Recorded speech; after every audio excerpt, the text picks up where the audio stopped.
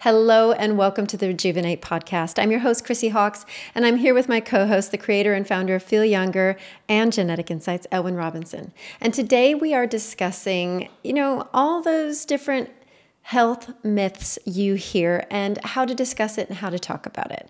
So tell me, Elwin, why did you feel it was important to bring this topic to our listeners today? Yeah, and it's definitely not all. So if there are ones that we don't cover that you'd like to hear an explanation of, make sure to add it to the comments underneath on YouTube, and we'll probably do a future episode on it. So I thought this is important because, in some cases, hopefully you're going to hear something that, like a myth that you had, and you're going to have an alternative perspective on it to consider, which is good. But I suspect that a lot of our viewers and listeners will already be aware that a lot of these are myths. So the idea, I thought, is to show you how to explain to people, and I'm going to do my absolute best to show you how to do it in a succinct and concise way, how to address these things that you commonly hear from people. I know we have a lot of people watching, listening, who are, doctors, practitioners, people trying to help people in general, family, friends, whatever it might be. And so these myths often are the things that get in the way. Myths is a big one. I would say that false beliefs about things, in my opinion, is probably the biggest things that hold us back as a species. So yeah, from being healthy, but from being happy, from being successful, from exploring the stars to making the most of our own planet, and everything. Like, false beliefs about things are so incredibly damaging, because every time you are operating from a false premise, it doesn't matter how hard you work or how good your attitude is or how good the teamwork is between you and other people and all the rest of it. Like, if you're moving in the wrong direction because you're basing what you're doing on a false premise, then if you actually get a good result, it's going to be just through sheer luck, because usually, it's the other way around. So to me, I consider that part of our job here. And I'm not obviously claiming to know everything, and who knows, maybe in years in the future, I'm going to realize some of the things I've said are false premises, but that's okay.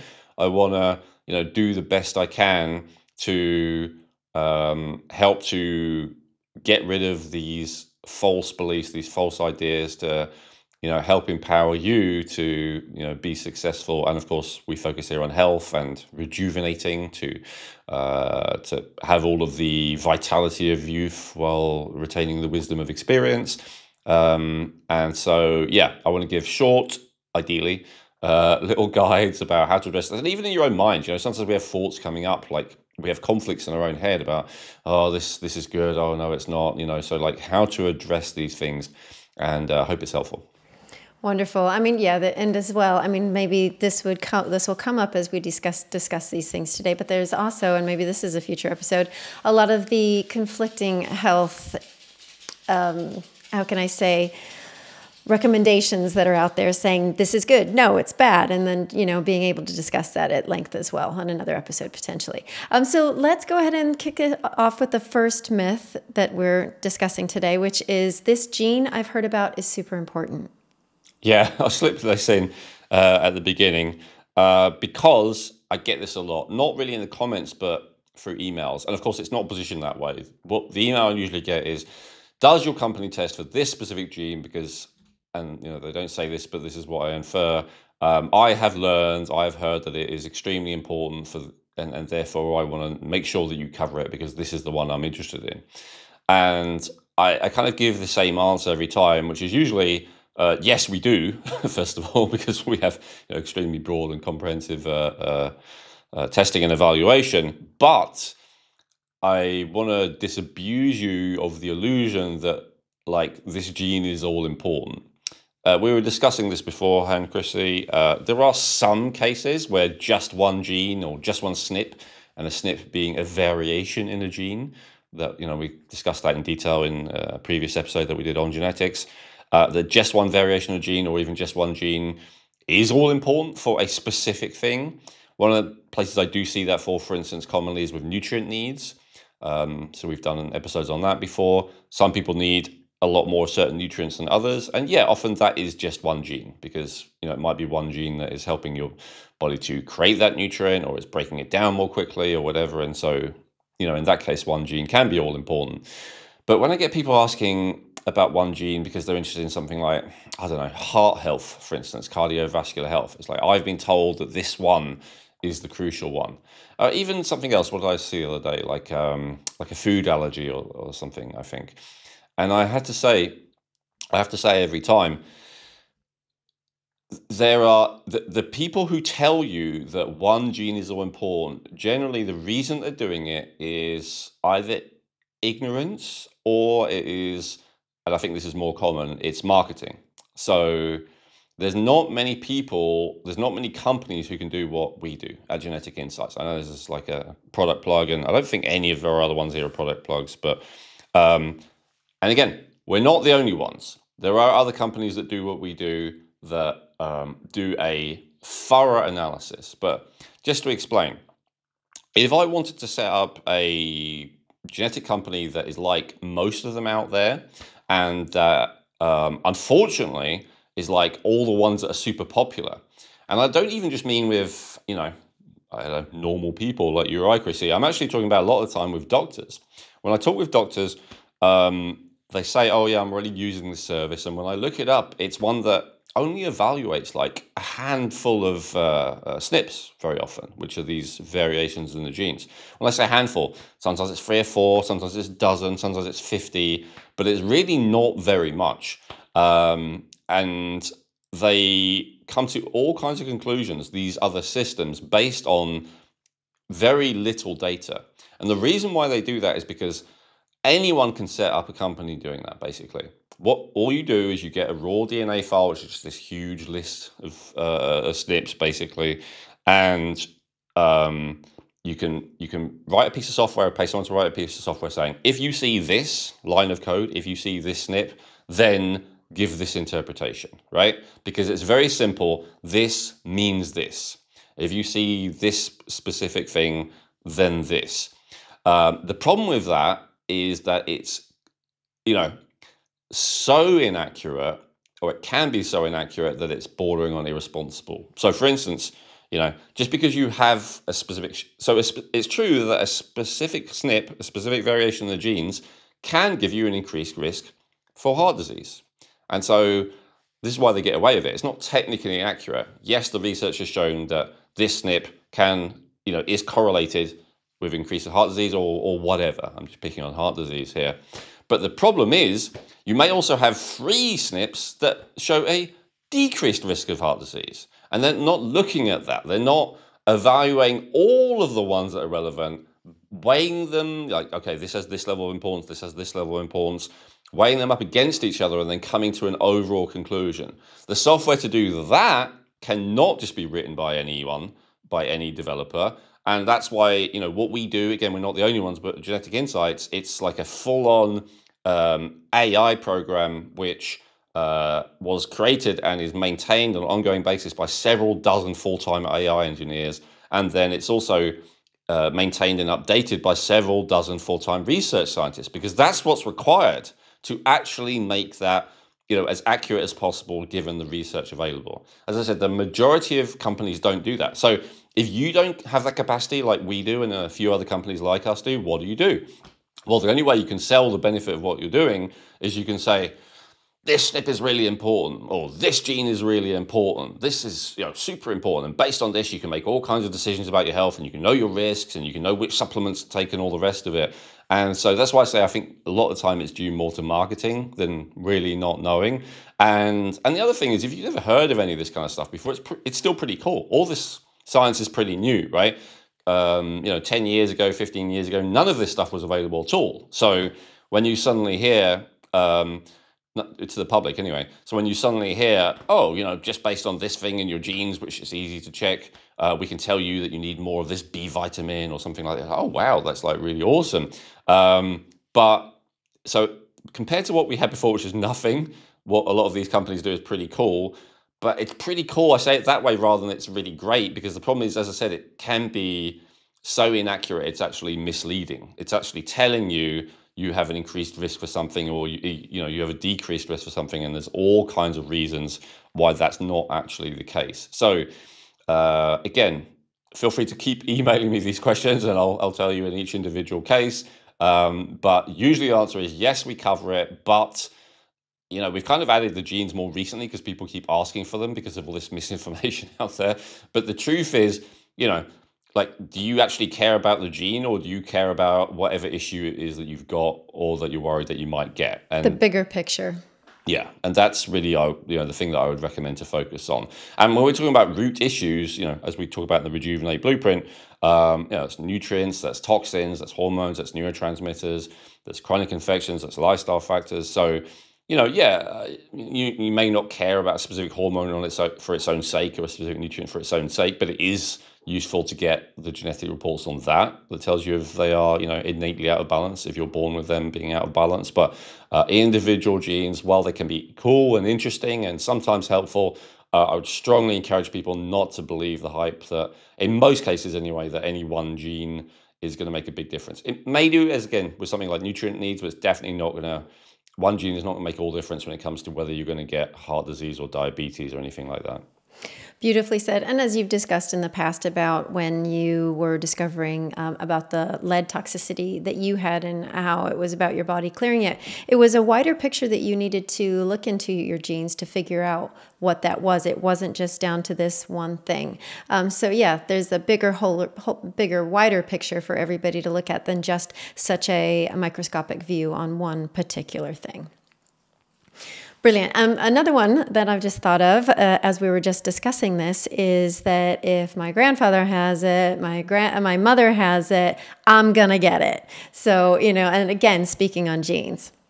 Yeah, it's a good one. And, as someone who had a mother who had, cancer 4 times and tumors more times than that and ended up dying of it, it's very easy for me to think, oh, well, that's what's going to happen to me too, or there's a high chance of happening. And especially, as you said, if it's not just a parent, but if it's also then, a grandparent and brothers and sisters and all the rest of it and uncles, it starts stacking up more and more, like this is inevitable.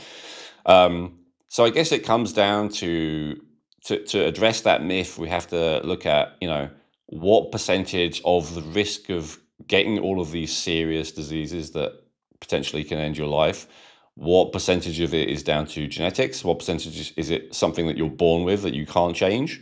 And what percentage is it down to lifestyle, environment, and all the things that you can change? And so obviously this is on a case-by-case basis to some degree. But I've done so many interviews on this now with another podcast, and I was often asked, well, what is it roughly? And so I ended up actually giving an actual precise answer. And so I would say, the amount that is based on genetics, again, not just one gene, but all the genes, is about 40%. Something else, I was just being interviewed last night by someone else, a doctor with 25 years experience. And he said, that's funny that you say that because I haven't had your experience of looking at genetics, but just through my clinical experience, I came to the conclusion it's about 33%, is what he said. And I said, you may be right. I mean, 40% is an estimate, but it's something like that. So meaning, it's not nothing, right? And so if you're the kind of person who I used to be, who is like, oh, I'm not influenced by the past, I create my own destiny, I create my own reality, all that kind of stuff, it can be disheartening to hear that also is a myth, that you're completely free of your past, and your innate programming, I guess, your genetic programming. It does make a difference, but it is not the be all and end all of everything. So, for instance, I'll give you an example. My heart health report, I actually have like a one percentile risk. So meaning, in a room full of 100 people, I'm the least likely to have serious cardiovascular disease. Now, does that mean I can say, hey, I'm not going to bother checking my blood pressure, I'm not going to bother checking my, LDL or lipoprotein or triglycerides or whatever, I'm going to give up on exercise, I'm going to whatever, because, that's great. Well, no, because, as it says in that very same report, it is about a 40% chance. Sorry, it is about a 40% weighting is given to genetics in that case. So meaning 60% is still lifestyle and environment, meaning I can easily override those good genetics with bad lifestyle choices and still end up with heart disease or early heart disease. It just means that all other factors being equal, so if I am next to someone who is the other end, who's the 99th percentile, and we both have the same or similar lifestyle and environment, it would be shocking if it didn't happen to them first. Like, that's what it means. But the lifestyle and environment, still makes a big difference. It makes the majority of difference in most cases. So it's absolutely not inevitable just because, as you said, your father, your grandfather, your uncle, and all these people had heart disease or something else, doesn't mean that you're definitely going to get it. But it may mean, and this is where it's good to do the genetic testing, that it's more likely to happen to you. And notice I use the word may, because yes, obviously a lot of the time when I'm looking at people's genetics and I say, oh, look, you got increased risk for this, and they'll say, yeah, my parent had that, or my grandparent had that, or whatever. But it does also happen, it's not that rare, that they say, oh, well, I'm interested in this because various relatives had it, and I look at the genes and it says, nope, no elevated risk at all. And so that does happen. And so that's the other thing. Just because all these relatives had it, you might not have it. Like, it may not have passed on to you. And this is where it's really good to get the facts rather than, speculation to see, because not only does lifestyle usually make a big difference than genetics, you might not even have the genetics either. So it's always good to find out. Fantastic. Yes. Good to know that your environment does create and have a big impact on the outcome for sure. And that's why, sorry, just to add to that, the majority of most of our reports are recommendations, not the risk score. The risk score is a few pages with some science behind it, but the recommendations is most of it because you absolutely can do something about these things. And that's what's good about the recommendations as well, is that they're presented in order which is relevant to your specific genetics. Wonderful. And if you haven't checked them out, we do have an episode going over the genetic reports. So that might be a good one to look into if you're curious and you haven't quite gone down that route yet. Perfect. The next one that I have is, if I just stick to this diet, everything will be resolved. This is definitely the biggest myth I see in the alternative or natural health or whatever you want to call it world. So the way I see it is that there's mainstream medicine, right? And in mainstream medicine, with some exceptions, like heart health and diabetes, but even then it's not great. But with some exceptions, usually a doctor will not acknowledge any difference that health makes with your issue. So, whether it's like eczema or whether it's,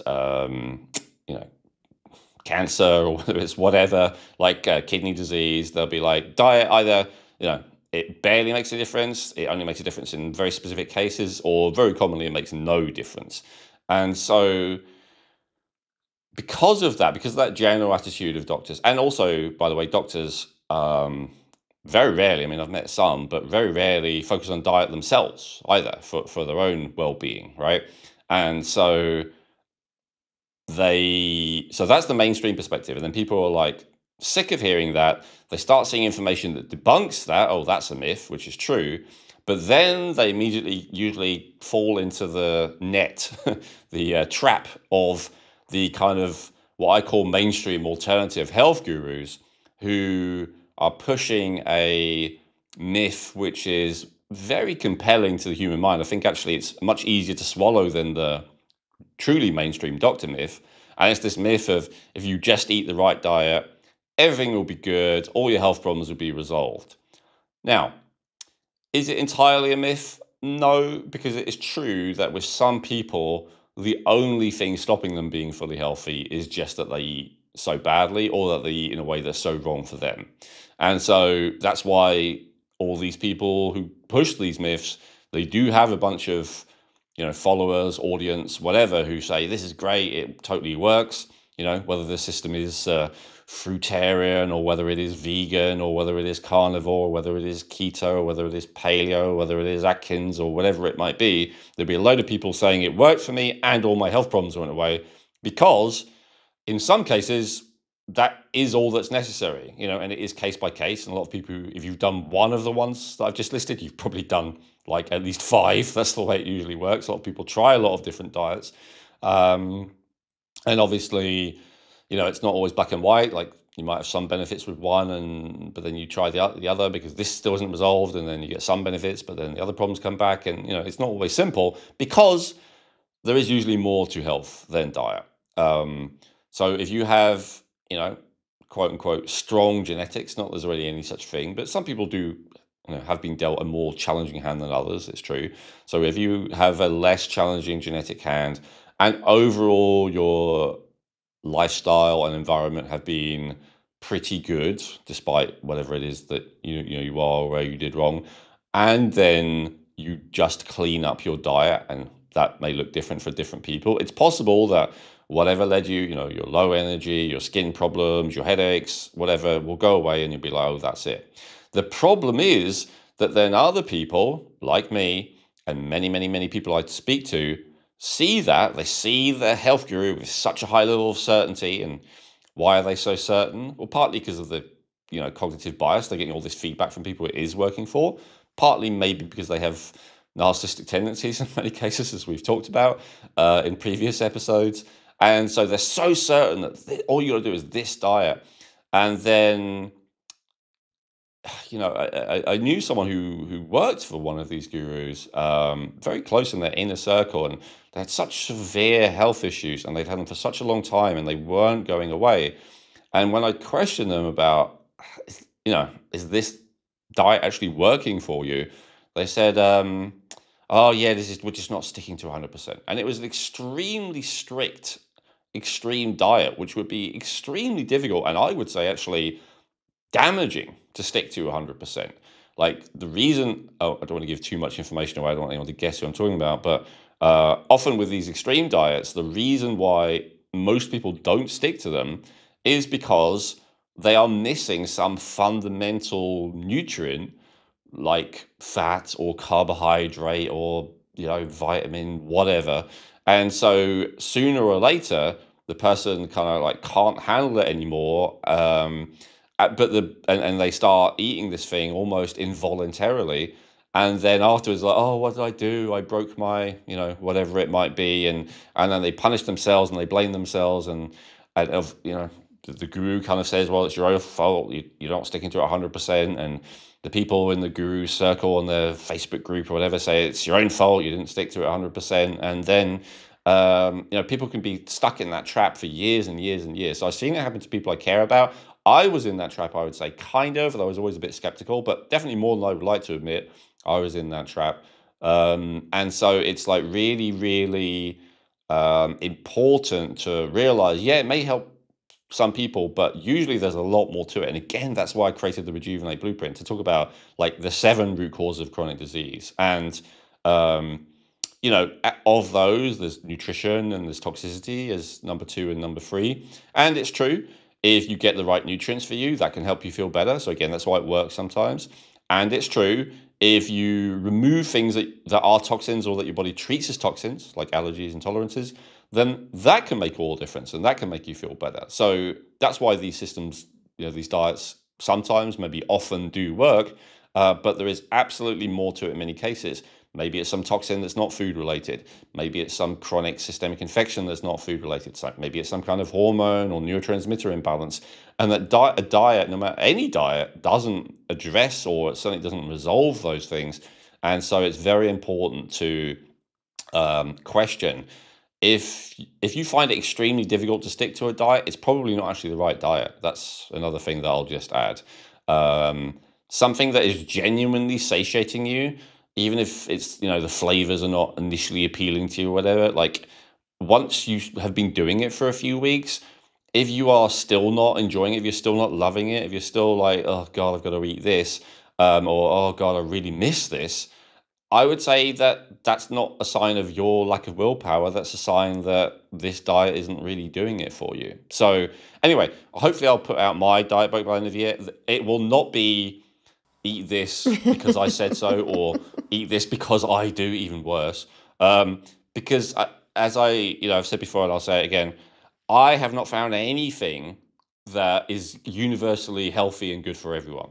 I think we talked about this before, Chrissy, and I asked you if you could think of an exception. You came up with a good one, which was purifying water.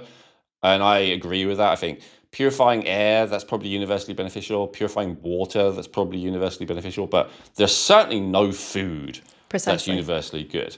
You know, going and getting fresh air isn't good for everyone because it's got pollen in it, which, you know, like exercise is not good for everyone. There's no type of exercise. Like there's always something. Sunlight is not good for everyone. All the, like, all the cliches, there's like almost nothing that is universally good for everyone. And certainly in the case of food, there really is nothing that is universally good for everyone. And so it's finding what's right for you. So any one size fits all diet, please don't fall for it. If it happens to work for you and resolve all your health issues, well, you're probably not watching this, but but if you are, that's great, good for you. But don't assume it's going to work for everyone else or even anyone else necessarily. Genetic Insights provides cutting-edge, affordable DNA testing, giving you access to over 500 health reports that can help you in 3 key ways. They may be able to resolve your existing health challenges even when nothing else has worked. Using simple lifestyle changes, their reports can help you reduce your risk of developing future health challenges that you may be genetically predisposed to. And they can help you feel more confident in your health by showing you where you are genetically strong. Unlike most other genetic health testing companies, Genetic Insights tests over 83 million different variations in your genes, guaranteeing 99.7% accuracy across all of their DNA reports. They cover almost every aspect of health, including digestive issues, cardiovascular health, weight loss, hormonal and blood sugar balance, as well as nutrient needs, allergies and intolerances, and so much more. Using their system is quick and easy, and reading the reports is simple. If you've done an Ancestry DNA test, you can simply download your raw DNA data, upload it to the Genetic Insights platform, and within a few hours you will have access to genetic reports which give you a risk score for each specific issue and scientifically validated recommendations based on your individual genetic profile. Everything in your reports are based on scientific studies, and there are citation links throughout every report. If you are serious about optimizing your health and wellness and feeling great, then getting access to your Genetic Insights reports may be the most important health investment you will ever make. In the reports, not only will you gain insights into how to overcome existing health challenges and avoid future issues, you'll also discover which types of dietary, lifestyle, and even supplement protocols are best for your unique genetics. To get your unique genetic health reports, go to geneticinsights.co and use code Rejuvenate to get 20% off today. That's geneticinsights.co using coupon code Rejuvenate to get 20% off today. Well, since we were just talking about diet, the next one I have here is organic doesn't matter. Yeah, so in the same way that the whole, I said earlier, that it's convenient if you have a genetics company that can't do what we do and it can only kind of look at one SNP at a time, it's very convenient to magnify the importance of that SNP or that gene. So it's also very convenient, and I have a lot more sympathy for this, if you have limited resources, or if you feel like you have limited resources and organic is very expensive or it's difficult to get, to kind of convince yourself that organic isn't real and that it doesn't matter, or that it's, you know, not important enough to focus on. And I have some sympathy for this perspective, because I don't also believe it is the most important thing in the world. And also I take it on a case-by-case basis. So to me, the pesticides and herbicides that they use in non-organic food, whether it's plants or animals, are, you know, universally toxic and poisonous. However, just like all the other toxins that we talk about, some people have more of an issue with them than others. So again, this is why I would defer to genetics. I sometimes see people who have, you know, pesticide sensitivity. Sometimes also we have organic phosphate sensitivity reports. When I see those, I always say to people, look, you really want to try and be strict with this, because for whatever reason, your body has more of an issue of detoxifying these things, even than average. Everyone has an issue with it. I'm not denying that, but some people have an issue with it more than others. So certainly in that case, it's something that you want to be strict about. So why does organic make a difference? Why does it actually matter? So there's a couple of things, right? So first of all, there's the obvious thing that I just covered, which is if it's organic, it should have less and also less poisonous versions of those things, of pesticides and herbicides in the case of plants, And then also, antibiotics and hormones and other stuff in the case of animals. It should have less of that. I say should because there's a lot of, just in the way that like recycling garbage, there's like some skepticism that it just ends up in the same landfill. There's a lot of kind of talk that, especially if you're buying it from like a supermarket or something like that, that you're going to end up with something that's basically, slightly less drenched in pesticides, but not actually much less. That often there are still some that are allowed. There are still some, chemicals that are allowed in animal raising as well, and so. That is an issue. And the other issue is if you're buying from a local farm that you know and trust and you know what they do, but they do not have an organic certification, you may actually be in a better position because it's expensive and difficult to get an organic certification. And so also you can kind of make a judgment call in that regard if you trust the farmer that you're dealing with. I mean, for instance, recently, as you know, Chrissy, I've been eating New Zealand beef, and it's not certified organic, but it's like 100% grass fed over there. They generally use a lot less anyway, and there just is so much less toxicity in the environment over in New Zealand than there is in most of the northern hemisphere. So just the ambient poison toxicity, even irrespective of what they may be spraying on the crops. And in fact, with New Zealand beef, my understanding is they pretty much don't eat crops because it's a more temperate environment than even most, a temperate country like the UK. It's cheaper to feed them grass year round than it is to like buy them feed in winter or whatever it might be. And so, and grass really doesn't need a huge amount of pesticides to keep it growing so that a cow can eat it. So it is kind of case by case. What I would definitely recommend in general, despite what I just said, is focus more on animal foods when it comes to organic, because animals tend to concentrate.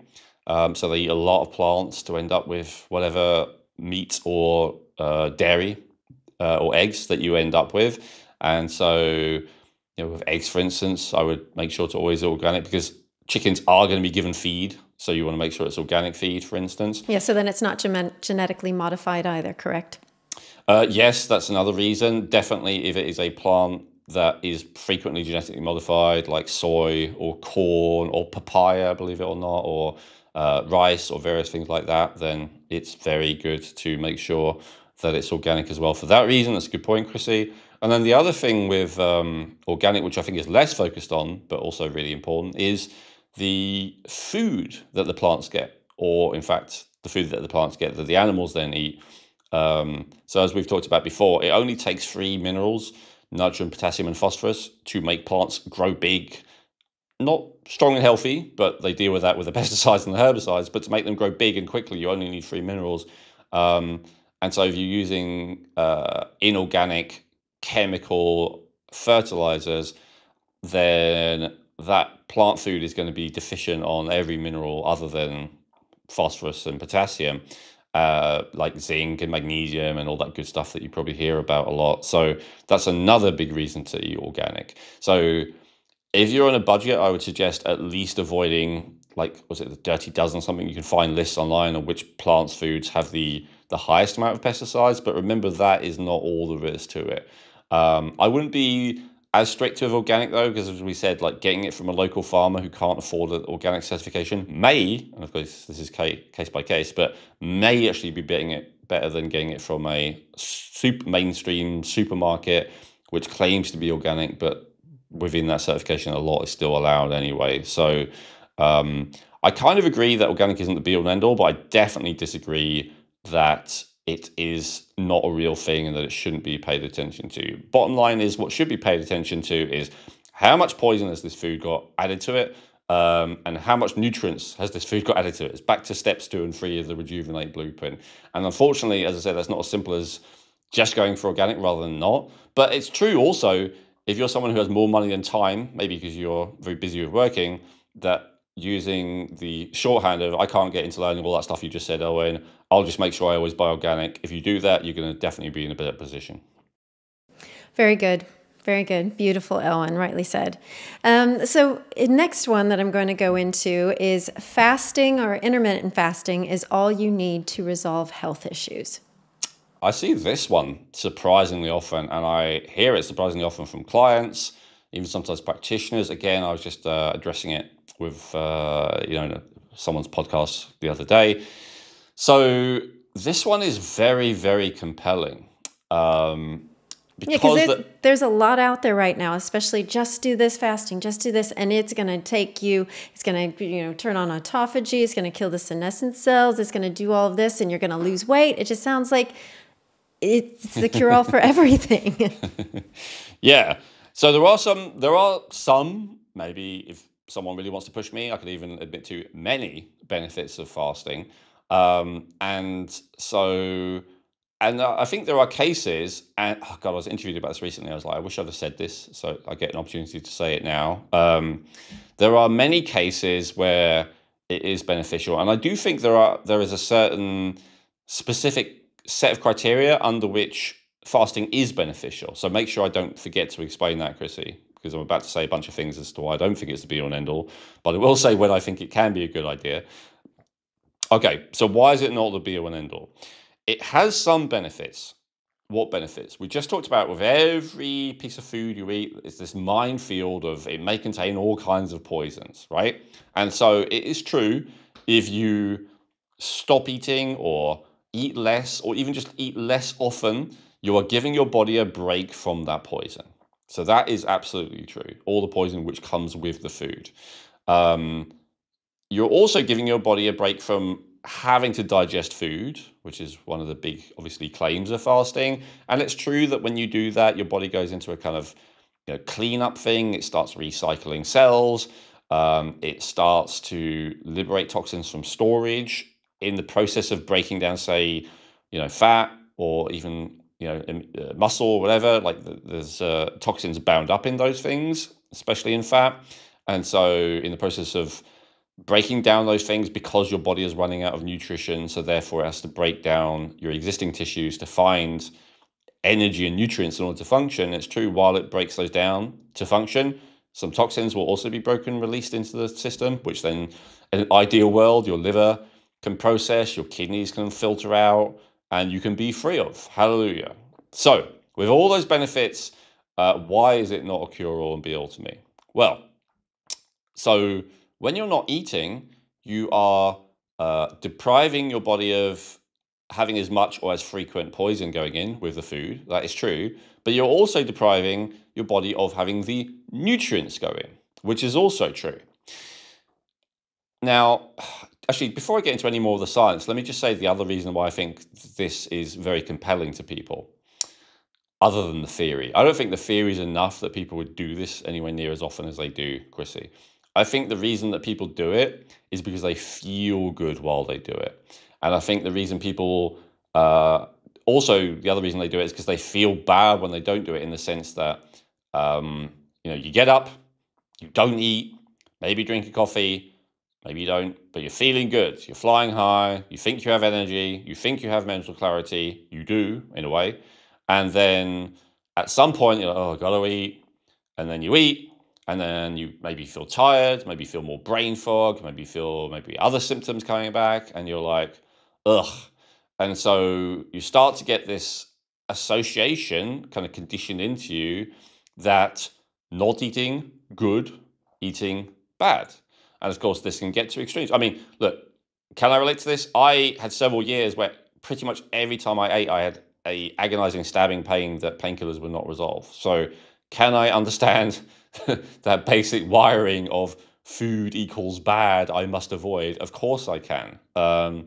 And even before that happened, I spent years and years basically intermittent. I spent over a decade intermittent fasting. It wasn't a thing to me. It was just eating 2 meals a day. That's what I did, because my digestion was such that if I ate a third meal, I would not feel good. And so, it's as simple as that. So I do understand. And I also used to spend several hours before I ate and all the rest of it. But it was making my problems worse, and I don't think I'm the only one. So let me explain. So first of all, to go back to what I was saying before, you're depriving your body of nutrients that it needs in some cases, and in fact in many cases, right? Whether it's like simple stuff like carbohydrate, protein, potassium, sodium, these kind of basic things that is pretty much in all food. or whether it's specific stuff like magnesium or zinc or whatever it might be. If you are fasting, then at least for that period you're doing it, you are depriving your body of those things. And is that a problem if you're super topped up in those things and you have a little break? No. But a lot of people are not in that position. They're actually already deprived, certainly of the micronutrients, and even the macronutrients. A lot of people are low in protein, or specific amino acids. And so you're just making that problem worse. One of the 7 root causes of chronic disease that I teach in my forthcoming book is nutrient deficiency. And deficiency in general, but usually specifically nutrients. And so you're going to make that worse when you take in less nutrition. I hope that's kind of obvious. Now, what about if you're having juices or something? Some people teach you, oh, we have vegetable juice, fruit juice, and that's giving you all the nutrients you need. It's giving you some nutrients. It's often not giving you many. It's very good to not listen to anyone, including me, about what food isn't nutritious, and actually look at food tables. Look at per 100 grams, look at it per portion and see how much does it have of all these things? How much does it have of each of the different vitamins? How much does it have of each of the different minerals? How much does it have of protein? And just see for yourself. And when you do that, you will see for yourself that in terms of all the things that are definitely nutrients, which are definitely essential to the body, which is things like vitamins, minerals, amino acids, not necessarily in terms of things that, phytonutrients, sure, if you have a juice, it's got high levels of like bioflavonoids maybe, or chlorophyll or quercetin, or all kinds of plant nutrients, but those are not essential nutrients. Those are things that you can live without.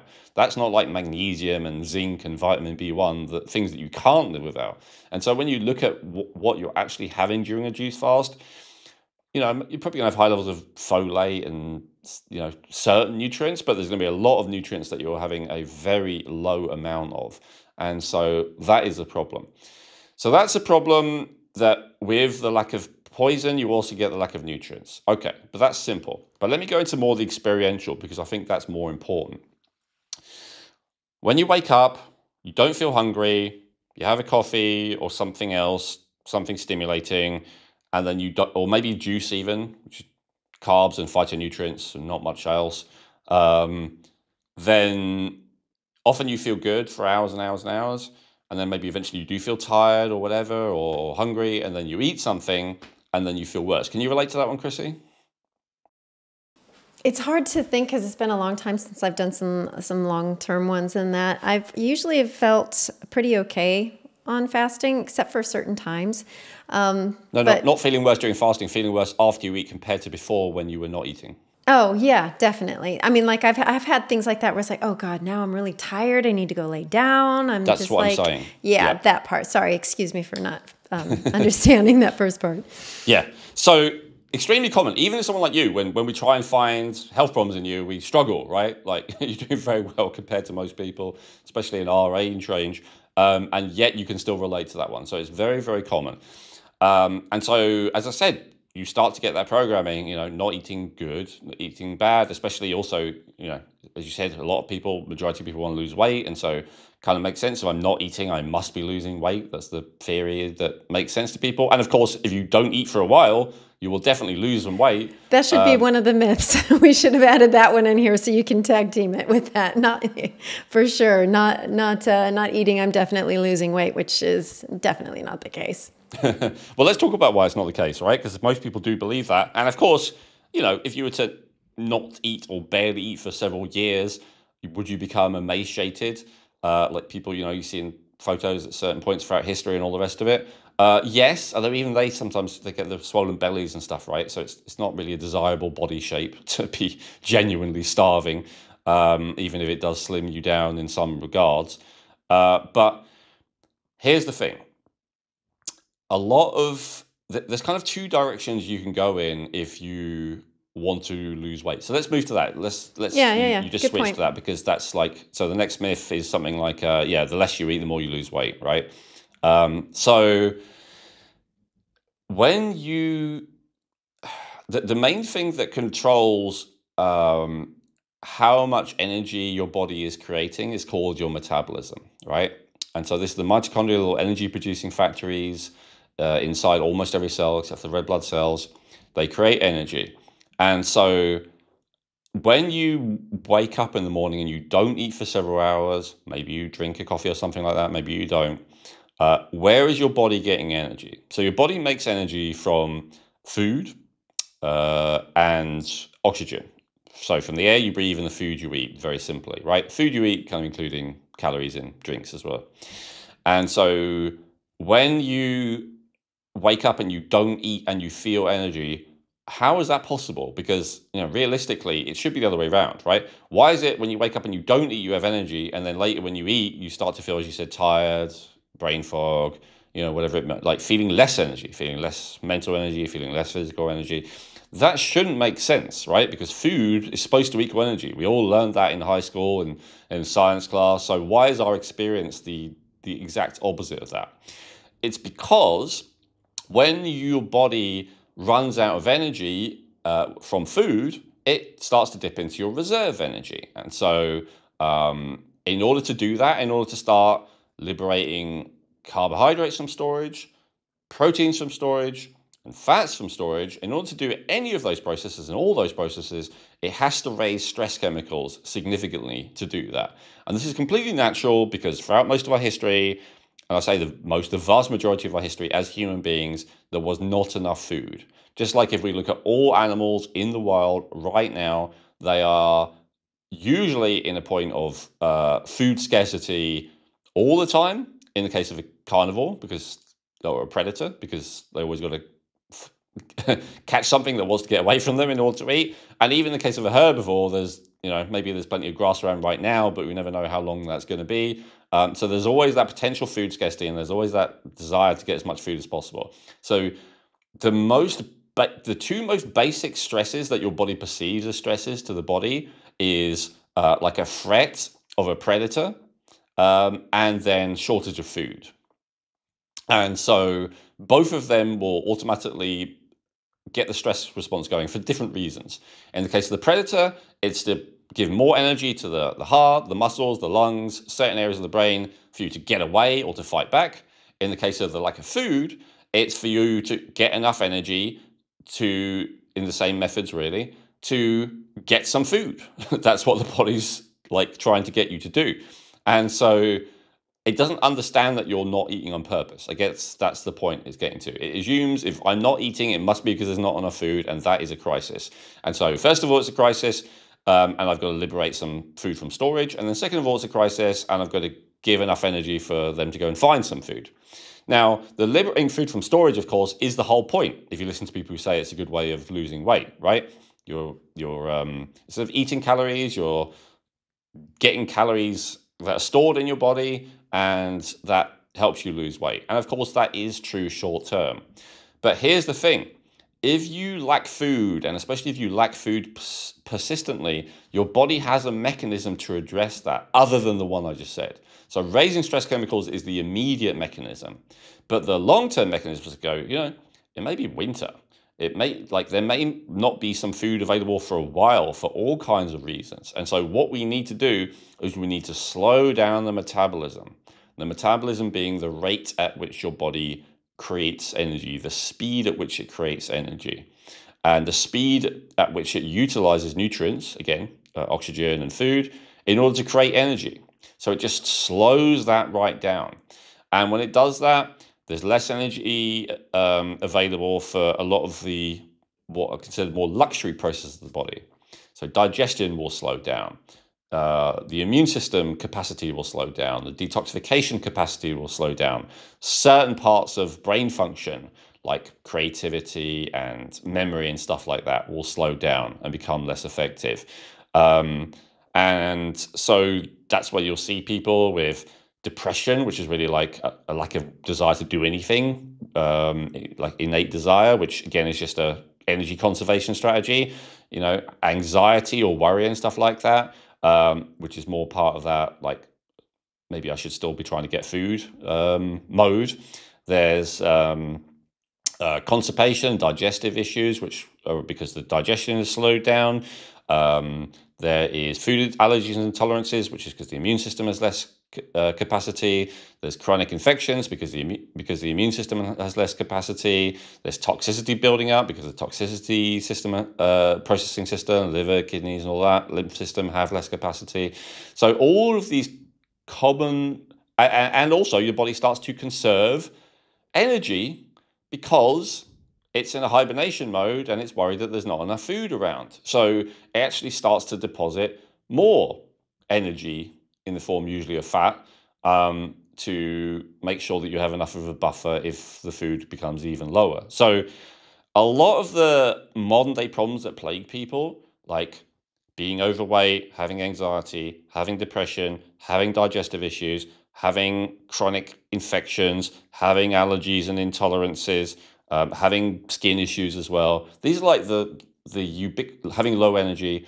These are like the ubiquitous things that so many people complain of these days, and then they treat each of them as if they're separate. Oh, okay, I need to do this for energy. I need to fast for energy. I need to have coffee for energy, and I need to, fast or take Ozempic or whatever to lose weight. And then I need to, do this to improve my mood. I need to have antidepressants for this, and I have to have anti-anxiety for this, and then I need to, take all these digestive things for this. But it's all part of the same thing.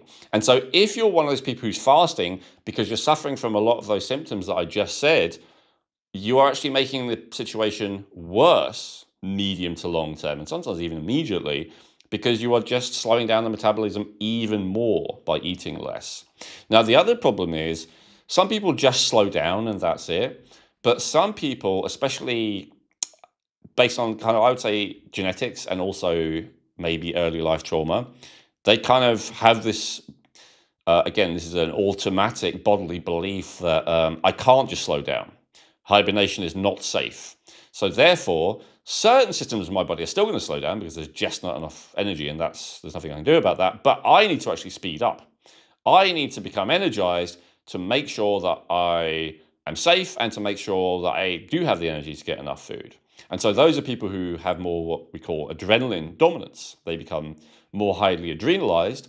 And so they will be the kind of person who especially enjoys and responds well to the fasting, especially the intermittent fasting, especially the fasting in the morning, because when you have high levels of adrenaline, you are not hungry when you wake up. And you are not hungry usually for several hours after you wake up either. So this is the classic thing.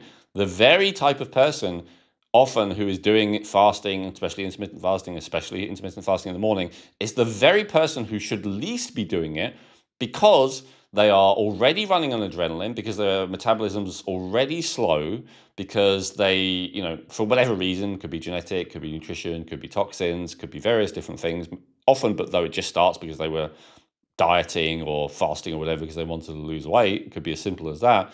And then they become more and more adrenaline dominant, and then they take on belief systems like the fasting will cure everything, which supports that strategy. And it just makes the situation worse and worse and worse. And this is especially true for women. This does happen more to women. First of all, maybe because women want to lose weight more. And then I would say, secondly, also because women are more likely to have an issue with slow metabolism. Women are diagnosed with clinical hypothyroidism 3 times more often than men. Certainly still happens to men, but it happens more to women. There's also something about the way women's hormonal system is, where it suffers more 100%. Yeah, I mean, lack of food. Exactly. And I think too, I've been listening to, again, going to the intermittent fasting, listening to lots of Dr. Mindy Peltz talk about how our fluctuations in our hormones with the estrogen and the progesterone, certain estrogen is fine with fasting, progesterone not. And if we are continually in that space of fasting, then there's that risk of that progesterone to estrogen balance getting way out of hand, because that progesterone keeps the estrogen in check. And then we're in that space, like you saying, over adrenalized, too much estrogen, stress. And yeah, we're just in a cycle that's very difficult to get out of. And that can lead to serious health problems.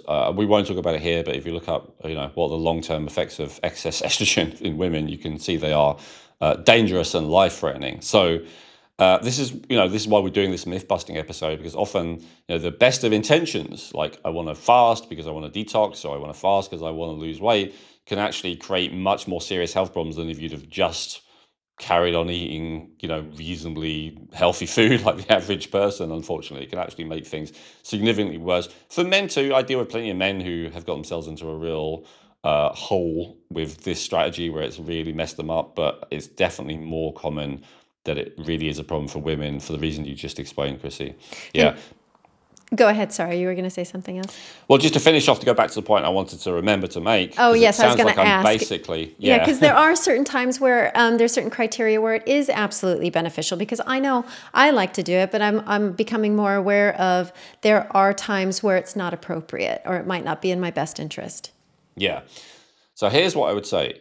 As I said, usually people do it in response to trying to resolve the symptoms that are fundamentally caused or at least contributed to by low metabolism. So if your problems are caused by low metabolism, then doing something that slows your metabolism more, as much as it may make you feel better temporarily or even lose weight temporarily, because of course if you really starve your body of nutrients, it will cannibalize some of your body's tissues in order to have enough energy to function. But as I said, it's eventually you won't be able to stick to it. This is why 95% of diets fail. It's not because everyone's weak-willed. It's because eventually like the unconscious part of you takes over and goes, I really want carbs, or I really want fat, or even sometimes I really want protein. And you're just going to find yourself eating cookies or pizza or whatever it might be. And it's not because you're so weak-willed or whatever. It is because your body took over and said, enough of this nonsense. There's plenty of food around. Why are you pretending there isn't? And makes you start eating. It's as simple as that. But then the problem is your metabolism slowed even more, and your body is going to store even more as fat. And this is why not only do 95% of diets not work, they actually often make the person worse. They make them gain more weight. So if your problems are fundamentally caused by low metabolism, fasting will make it worse. But there are some benefits to fasting. So under what conditions is fasting a good idea? And under what conditions is fasting a healthy thing to do? I would say under the conditions of already having optimized the metabolism first. So if you're, within a few hours of waking up, throughout the middle of the day, your temperature is a stable and consistent 37 or 98.6, then by all means you can try fasting. I still don't think morning fasting makes sense unless you are genuinely resting, but certainly skipping the last meal of the day, so you just have breakfast and lunch, can make a lot of sense. It may help you lose weight. It will definitely help your body detoxify and do those kind of cell recycling processes and all the rest of it. But here's the thing. You want to monitor your metabolism, which you do by monitoring your core temperature carefully. Now, and let's say you want to fast for a whole day or a weekend or even 3 days, 5 days a week, whatever, to say you need to make sure your metabolism doesn't go down is unrealistic, because while you are doing it, it will. It almost certainly will. If your body's really good at really jacking up your stress chemicals, it might look like it's not, because the stress chemicals can also raise the temperature. And usually the way you can tell if that's what's going on is to see if the temperature drops a little bit after eating. But if you're not eating, then you can't tell. But if you fast for whatever period of time, then you go back to eating, then you check your core temperature. If your core temperature is right back to where it was, then that's great. You are metabolically healthy. Your metabolism is healthy. You're metabolically flexible. Your body's able to slow down when you eat less. It's able to go right back to speeding up to being an optimal level when you go back to eating again. And it's all good. And for that kind of person, I would say fasting is beneficial. I still don't think it will resolve all health issues, because some health issues are caused by a lack of nutrients, which fasting is not going to resolve. And it's, some of it is caused by, an imbalance of hormones, say, as you just mentioned, not enough progesterone, too much cortisol, things like that, which again, fasting is not going to resolve. But it can still, be really beneficial. But that would be the criteria. Only do it if, first of all, your metabolism is already optimized, and second of all, you check and your metabolism goes right back to being optimal as soon as you have discontinued fasting. Great point. So everybody get your thermometers, as we discussed in our Wilson's episode on really looking at the thyroid and the temperature and how to gauge it. And yeah, those are really good points, Elwin, because the thing that since we've been talking about this is really that understanding of, which I know for me, because I've done it in the past, of thinking I was doing the right thing. And it wasn't until later actually realizing, I've set myself back. I've put myself in the other direction of where I wanted to go. Yep. Yeah, definitely. Fantastic. So, our next myth coming in is from Elon Musk saying anything over 1,000 parts per million CO2 is really uncomfortable. Yeah. Yeah, I've praised him a few times. I am a fan of his projects. I think creating reusable space rockets is really good. I'm a big disliker of inefficiency, and I think spending a fortune on a rocket that can only be used once is kind of a real waste of time and resource and all the rest of it. So I'm a big fan of all that kind of stuff, and I have a Tesla battery in my garage and all the rest of it.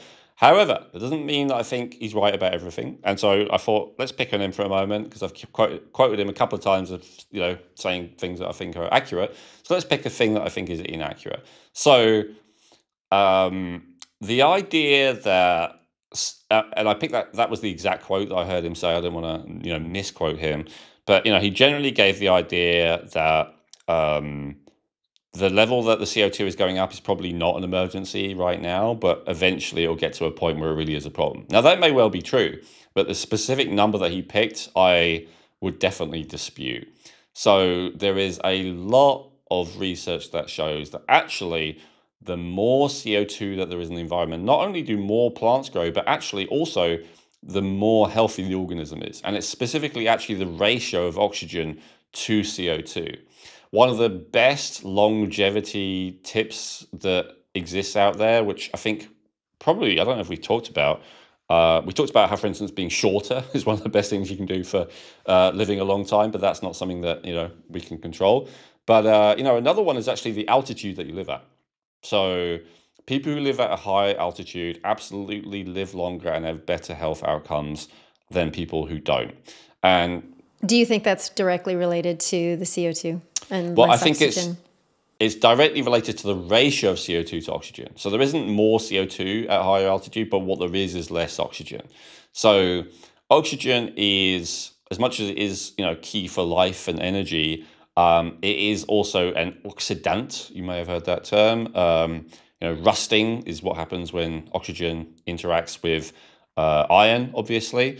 And there are some experts who have this theory that the rusting, literally, like that free iron in our system is one of the primary causes of ill health and aging and all the rest of it, that it is a real problem because of it becoming oxidized.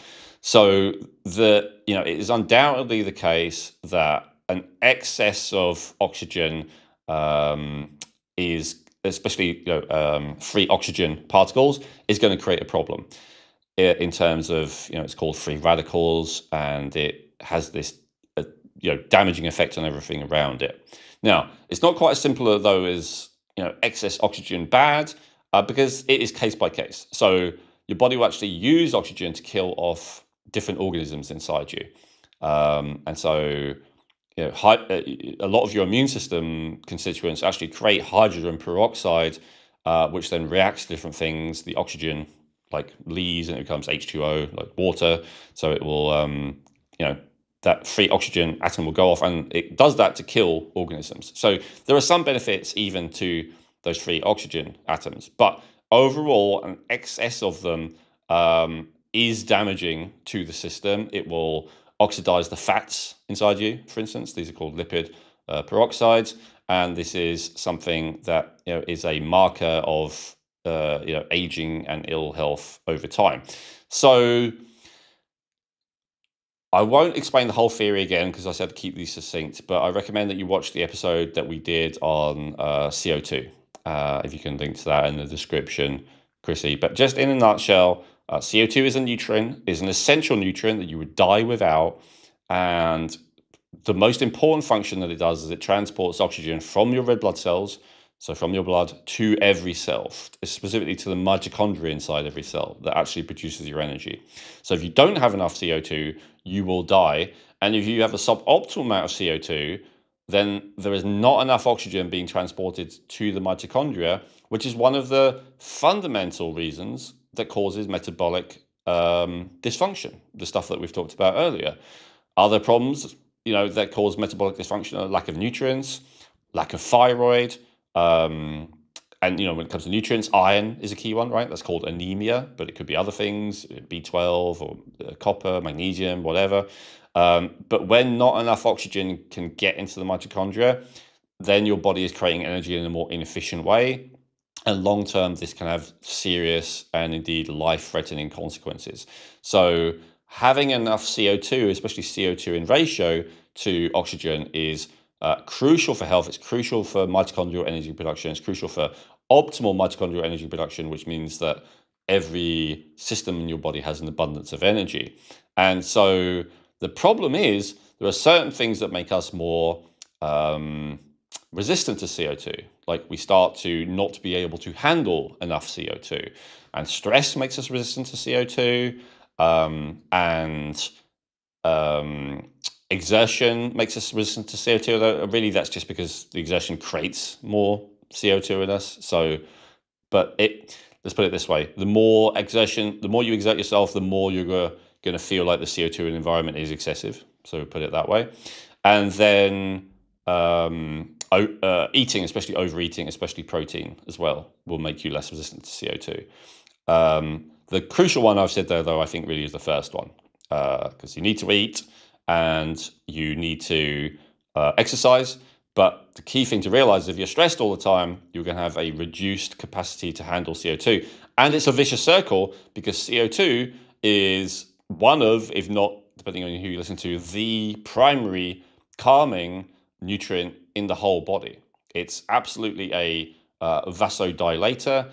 I agree. I think this is Ray Peat's assessment. I agree that it is the primary calming because if you have enough CO2, then your mitochondria has enough oxygen. If your mitochondria has enough oxygen, as long as you have other less crucial things in place, then like eating, like we just talked about, having enough food, then your body will create enough energy. When your body has enough energy, it doesn't need to be in a stress state. So, to me, like CO2 is and just on experiential level as well, this is why doing the kind of yoga breathing techniques where you hold your breath for a long period of time and stuff like that is like profoundly relaxing. When you first do it, you might be like, oh, panicking, oh, I'm running out of breath, stuff like that. But if you stick with it and you keep doing it, you often find yourself feeling extremely relaxed, extremely peaceful.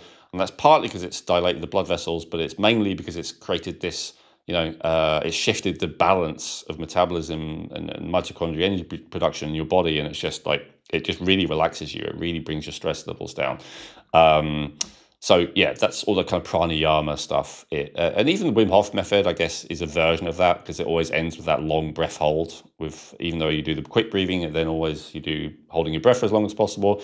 And so yeah, it has that kind of really relaxing effect. Wim Hof also, the other half of Wim Hof is to hyperventilate, which spikes the stress chemicals. So he's got a bit of both, but some of the other breathing practices do. Anyway, the point is, it's extremely relaxing. So if a high level of CO2 in your environment is uncomfortable, I do not see that as a sign that it's unhealthy. That's the crucial thing that I wanted to take issue with. I see that as a sign that the person is metabolically unhealthy and stressed. Because I can tell you from my experience, yes, it's true. I think it's 400, 300, 400, which is normal in an ambient environment. When I have 1,000 in my environment, I do not have an issue at all, unless I'm stressed or I'm trying to exert myself. And then it does become more uncomfortable. But I will purposely raise the CO2 in my environment to like several thousand parts per million, and it makes me more relaxed. To begin with, if I go from say 400 to 4,000, to begin with, my body's like, oh, what's this? Like it has that kind of initial reaction to it, like this intolerance. But then if you're like, it's okay, stick with it, breathe normally, it's not a problem. And then the body adapts to it. And it's like, oh my God, I feel really, really like relaxed and peaceful now. So I do not think it's innately a problem to have more CO2 in the environment. And you might be like, well, what about exercise, Elwin? It would make doing the same amount more difficult if the amount of CO2 in the environment just suddenly doubled, for instance. But it would actually make the impact of the exercise you do more beneficial. So you may not be able to run as quickly or for as long or whatever, especially to begin with while you're adapting to the CO2, but you would get just as much benefit because, a lot of the benefit from exercising is actually that it increases the level of CO2 in the body. Yeah, great point. Great point. And another question just popped up because you were discussing Wim Hof, and we in our episode on the CO2, we were really discussing Buteyko. Would you say either one of those was better at increasing your tolerance to CO2, or would you say that they have the same? Buteyko breathing is all about increasing your tolerance to CO2. So if that's what you want to do, if you want to take, you don't have to believe me, but if you want to take that theory and run with it and test it for yourself, then Buteyko breathing method would be the way of increasing your tolerance to CO2 most quickly and most effectively, and to see it for yourself. And then just one more point on this, where you were talking about raising the CO2 in your environment. Were you referring back to, because as we discussed previously in another episode, about the CO2 bath? Is that the environment? Yeah. That's the simplest way to do it. And I have a CO2 meter, so I can actually see how much it goes up. It's not the only way. You can get a CO2 tank and like release a little bit into the environment. Some people do CO2 baths, where they not a water bath, but like getting into a plastic thing, which the CO2 gas is pumped in there, so much higher CO2 levels are. Your body's immersed in them, but you're not breathing that extremely high level in, because it would be too much for your body to handle. So there's kind of like different CO2 systems and treatments out there. But yeah, the bath bomb with alkaline acid, like some sodium bicarbonate and some citric acid or vinegar or something, is the simplest way to massively increase the CO2 in your environment. In an ideal world, you'd meet all of your nutritional needs in the form of vitamins, minerals, phytonutrients, and more from the foods you eat. However, unless you prepare all of your food at home from scratch using the highest quality ingredients possible, the reality is that most of us need some nutritional support. Most of us need to take supplements if we want to look, feel, and perform at our best on a consistent daily basis. And this is especially true if you have genes that give you an elevated need of certain nutrients. And this is where Feel Younger can help. What I love about Feel Younger is that they offer a huge range of quality supplements and healthcare products formulated and endorsed by Elwin Robinson, including must-haves like magnesium glycinate and vitamins B12, D3, and K2. And they do it at affordable prices with free shipping for orders over $50, without ever compromising on quality, purity, or potency. To learn more about how Feel Younger supplements can give your health a boost while supporting this podcast, please visit feelyounger.net and use promo code Rejuvenate to get 20% off your first order. That's promo code Rejuvenate for 20% off your first order at feelyounger.net. Our next myth that we are going to discuss is medications cure things. Yeah, it's interesting. I think it was Dr. Smith. I don't want to give him credit if it wasn't him, but I think, he said he asked ChatGPT or something like that, tell me what medicines have been discovered or created in the last 100 years that do not treat infections, which actually cure diseases. And like, it wasn't able to come up with anything. So I think one of the things that gave mainstream medicine such credibility, because at the time it first started to become prominent, there were lots of other competing systems. Homeopathy was really popular at the time, for instance, was the invention or discovery of antibiotics. Like, that was a big deal. A lot of people used to just die of bacterial infection, and this thing came along, and just take this thing, and usually the side effects are pretty minimal compared to the effects of the actual infection, and you don't have the infection anymore. That was a miracle, right? A lot of people used to just die of infection. That's really the last truly impressive thing that modern medicine did, unfortunately, in any kind of wide scale. Now, it's very impressive what they can do in some elements of emergency care, very impressive what they can do in certain very niche situations with certain very serious diseases. But in terms of things that really have a widespread impact, and in terms of like massive shifts, I'd say the invention of antibiotics is still like the biggest one. But other than that, most things that people suffer with these days, they are never cured, they are only treated. And they're treated at a significant cost. So let's go back to the example I gave earlier. I said if your metabolism's slow, it could affect you in a million different ways, because slow metabolism means lack of cellular energy. Lack of cellular energy can impact any system of your body negatively. But the really common things are weight gain, skin issues, immune issues, whether it's allergies and intolerances, or chronic infections, often both, brain issues, brain fog, anxiety, depression, lack of energy, feeling cold, though not everyone is aware of this, digestive issues, and I'd say respiratory issues. I didn't say it last time, but that's another one. These are like really, really common signs of a low metabolism. And I said weight gain, but I'd say edema, so holding on to a lot of water. And that's kind of like the more severe sign of low metabolism and low thyroid function that happens over time. People get really severe edema. And so like 100 years ago, that was probably still not cured, but treated in a more effective way. They would generally, if you had a lot of those symptoms and high cholesterol was like a blood marker for it, they would just give you some thyroid glandular, which is more in the way of a food and medication, although they decided to designate it as a medication. Now it's only available by prescription, but up until then it was just, you could just go and get it from your butcher as a food. And that like, so it depends. Is it a cure if you have to keep taking something? That's a bit of an interesting philosophical point, right? Because you could say, well, I'm not, I feel ill unless I eat like protein, but it's like, but you need protein, So is it a food or is it medicine? As I say, when they reclassify it as a medicine, it's a bit different. But when it was just another facet of meat, you can maybe look at it more as food, and you can say it kind of is a cure. Anyway, I won't argue one side or the other on that, but the point is, one simple food stroke medicine resolved all those different issues. What do you do these days, right? If you have those same issues, let's go through the list. If you have depression, they might put you on antidepressants. If you have anxiety, they might put you on anti-anxieties. If you have low energy, usually doctors don't treat that, but you still result with drugs, but you'll result with caffeine, usually, right? Coffee or whatever. If you have weight gain, a few decades ago, they would treat it with stimulants, amphetamines they would give out, for instance, freely in the 60s to all kinds of people. These days, it's Ozempic. If you have allergies, they will give you antihistamines. If you have recurring infections, they will give you antibiotics, which do work for the infection, but if the infection comes back again in a few weeks or months, has it really worked? But anyway, if you feel cold all the time, they just tell you to wear more clothes. They don't really treat that one.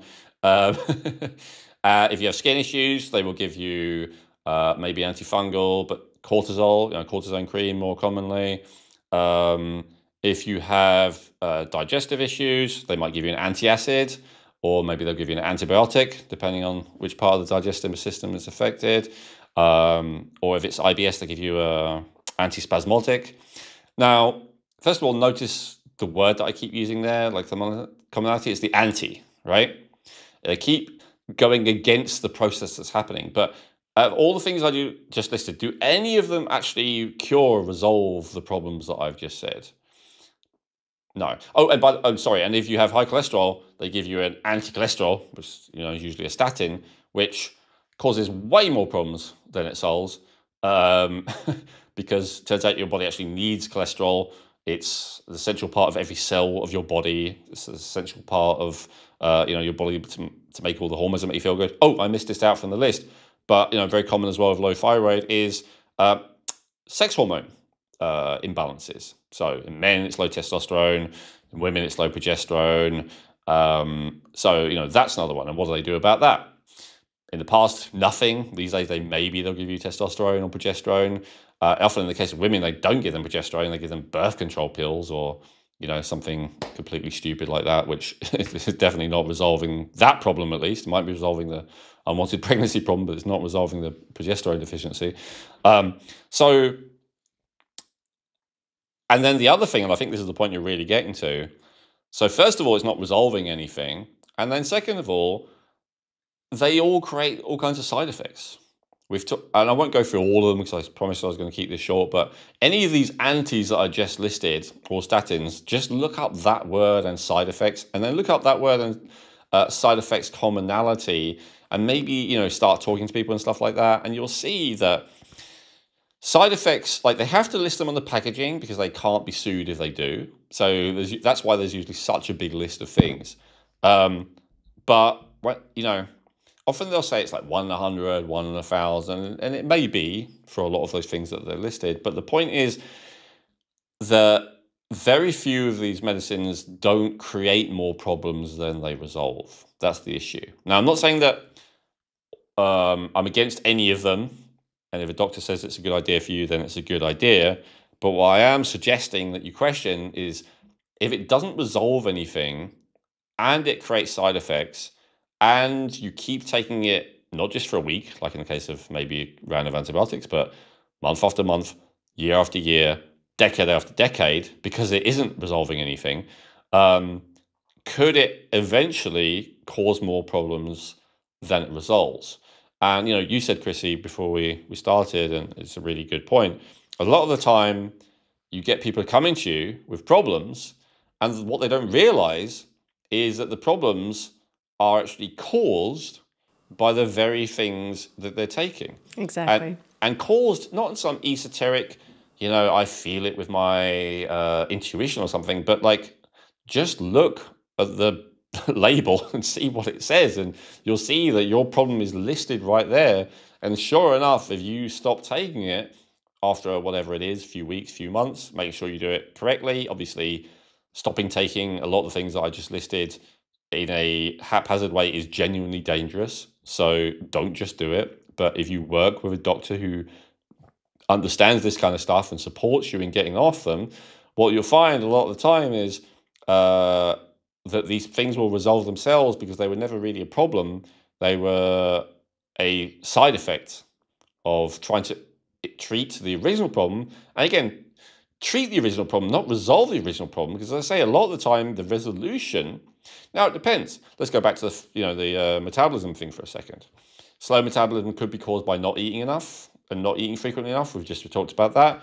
It could be caused by missing some nutrient like iron or B12, for instance. In that case, it's pretty easy to resolve.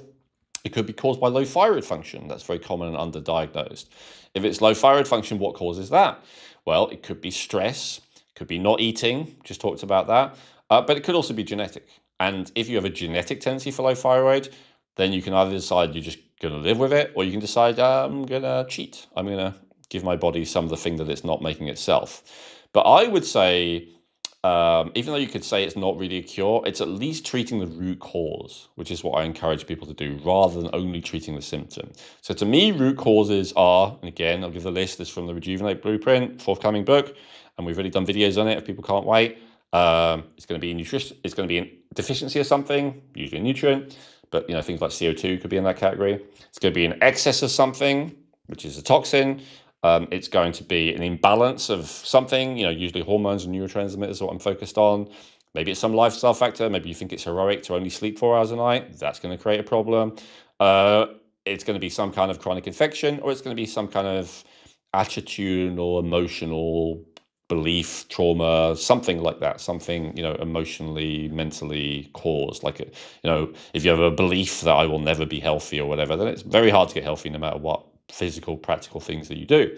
So those would be more what, maybe the word cure still isn't right, but, addressing and resolving root causes. That's how I look at it. But if the thing that you're doing is only treating a symptom, if it's not even attempting to address the root cause, then it's probably not the best strategy, because it's much more likely to create side effects.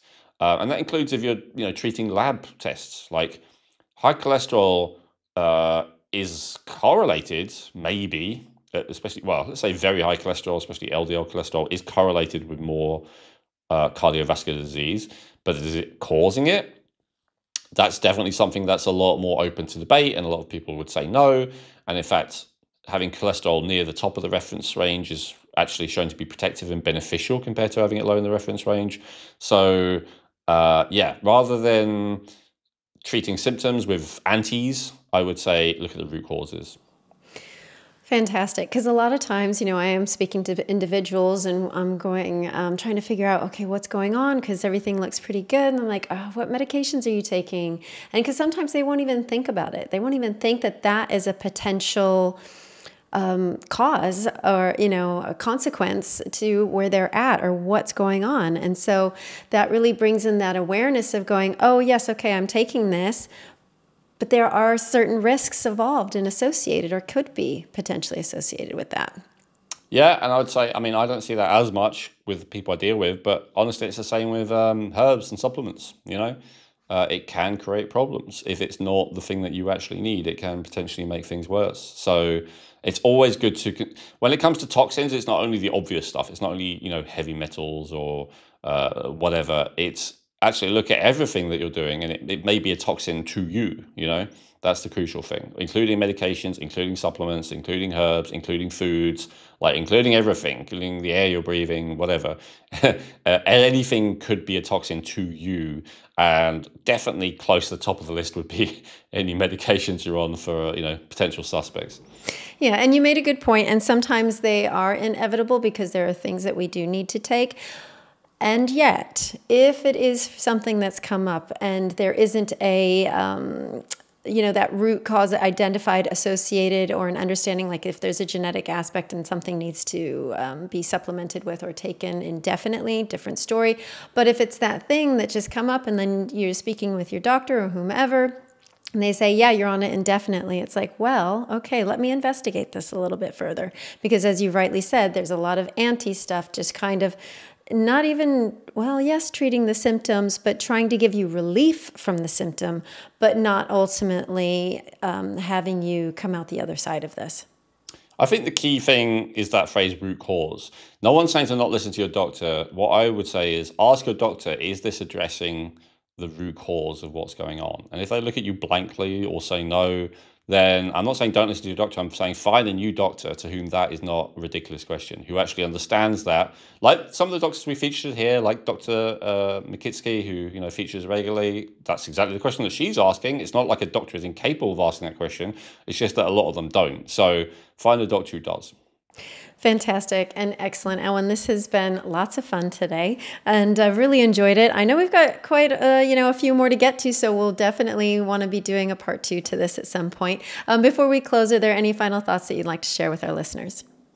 Yeah, thank you for watching. If you would like to see a part 2, let us know. If there's a myth that you would like me to address, then please put it under in the comments. And hopefully by the time this comes out, my plan is that the book, The Rejuvenate Blueprint, addressing and resolving the 7 root causes of chronic disease. Working title, we'll see what it actually is when it's up there. Should be available at least for pre-sale, possibly actually for sale on Amazon. And then go to my website as well to get a bonus to it. So look out for that. And of course, we did talk a bit about genetics. So if you're interested in that, go to geneticinsights.co and learn about what we can do for you in that regard. Fantastic as always. And again, everyone, thank you so much for joining us. It's, our pleasure to be here. And remember, your health is in your hands. You are the best advocate for yourself. And we hope that you're enjoying your time with us and that you find this valuable. And if so, please let us know. Subscribe, hit that like button, and we'll see you next time.